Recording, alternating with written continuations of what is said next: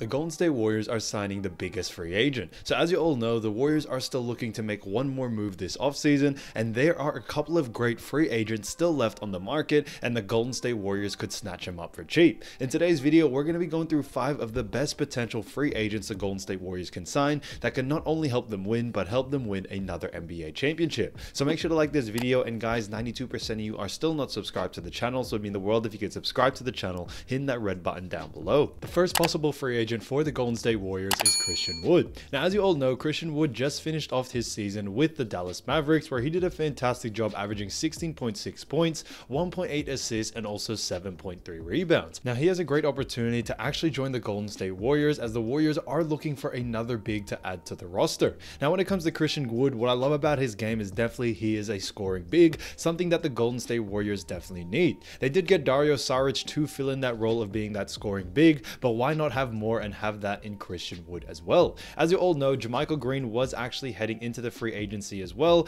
and if JaMychal Green isn't staying with the Warriors, then they definitely could use another power forward slash center position, and that player could be Christian Wood, no doubt about it. What I love about his game, especially when it comes to scoring, is that he doesn't only score from the inside, he's got a great three-point shot where he's averaging 37% from the three, and he can also shoot free throws very well at 78%. So Wood is a fantastic power forward slash center, and I think he would be a great fit for what the Golden State Warriors are trying to do. Now, in order for the Warriors to sign someone like Christian Wood would have to take somewhat of a pay cut, but the Warriors are willing to spend as much as they can in order to give Steph Curry and the rest of the Golden State roster the best chance of winning another NBA championship. Mike Dunleavy, as you all know, is the new GM and is trying to make drastic changes and big changes in order for him to make an impact to this team straight away. And it does look like he is eyeing an NBA championship already this season, and if he does want that to happen, he definitely needs to get another great scoring big, and that player could be Christian Wood. The second player is none other than Kai Sotto. Now, as you all know, Kai Sotto did actually play in the Summer League for Orlando Magic. However, although he didn't play a lot of games, he did have a great and promising performance. Now, Kai Sotto is a fantastic player, standing at 7'2", 230 pounds.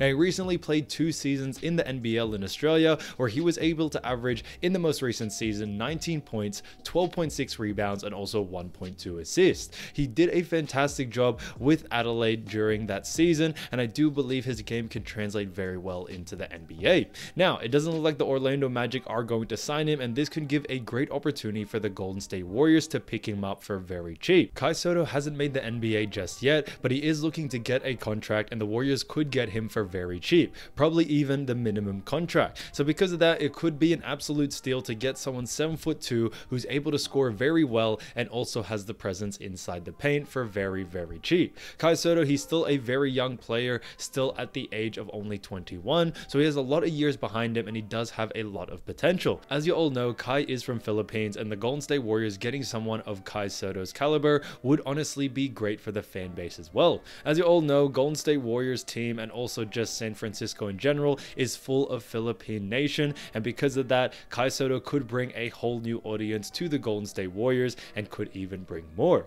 And they actually had made this comment about Orlando Magic. A rumor that was going around is that Orlando Magic only added Kai Sotto to their actual Summer League roster in order just to gain a couple of followers, and they did gain quite a lot because of Philippines backing Kai Sotto. So this could honestly be a win-win situation for the Warriors. They get a bigger fan base, they also have a great potential player in Sotto, and I think it would make a recipe for success. The third player is none other than reuniting with Kelly Oubre Jr. Now, as you all know, Kelly Oubre has been a fantastic player, and he did play recently for the Charlotte Hornets, where he averaged 20.3 points, 5.2 rebounds, and 1.1 assists. And he also did this on 32 minutes of play. He had a 3-point percentage of 32% and had an effective field goal percentage of 50% as well. Now, he has played for the Warriors before, but I think Golden State Warriors getting back someone like Kelly Oubre Jr. at a very cheap price would honestly be the biggest steal of this offseason. Kelly Oubre is still only 27 years of age. People forget that. So he's still very young, is coming into his peak years of having great experience and also being, you know, youthful in that matter.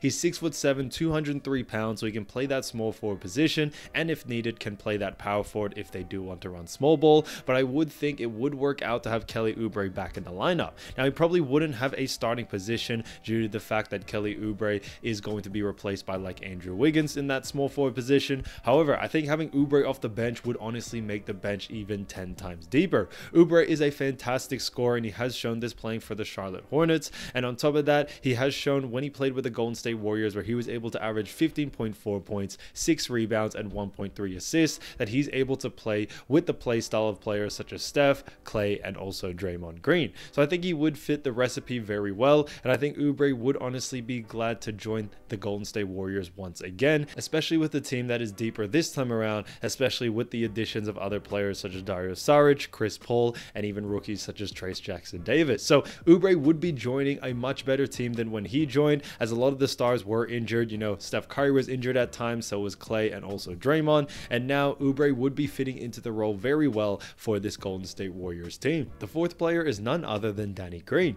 Now, as you all know, Danny Green actually played for the Cleveland Cavaliers last season, where he actually averaged 6.5 points, 1.3 rebounds, and 0.5 assists. Now, you do have to remember he was only getting around 9 minutes of game time per game with the Cleveland Cavaliers, but I do believe if he does join a team like the Golden State Warriors, he can definitely get a lot more minutes. Now, Danny Green is 36 years old, but however, he's still a great shooter and a great defender. He's 6'6", 215 pounds. Guys, he's a 3-time NBA champ and 2016-2017 All-Defensive Team, so he has a great resume to back it up, and I think Danny Green is a great 3-and-D player that can definitely push it even further. Now, when it comes to Danny Green, what I love about his game is due to the fact that he plays a very simple type of basketball, but he's played with some of the greatest teams out there. He was a part of that Toronto team that won the NBA championship. He played with Spurs for a lot of seasons and also played with the LA Lakers. So he has a lot of championship experience, a lot of playoff experience, and I think he can really help out the younger guys, especially when it comes to that second unit if he decides to join a team like the Golden State Warriors. Now, when it comes to his current contract, it's only $2 million, and I do think the Warriors can definitely afford that if they are looking to get someone for that minimum price. So the Warriors could snatch him up for very cheap, which I think is something that the Golden State Warriors definitely want when it comes to signing that last free agent spot. Because of those reasons, Danny Green could be a perfect fit due to the fact that he really does fit all the roles, and having that veteran experience where he can teach the younger guys, but has great championship experience where he can also help them throughout the playoffs as well. The fifth player is none other than Bismack Biyombo. Now, this may come to a surprise, but Bismack Biyombo is actually only 30 years old, so he's still a very youngish guy, and he still has a lot of years left in the NBA. Now, he stands at 6'8", 255 pounds, and he did play most recently for the Phoenix Suns, where he actually averaged 4.3 points, also 4.3 rebounds, and 0.9 assists. Now, he was only averaging 13 minutes of game time, but I do think Biyombo would be a fantastic addition to this team.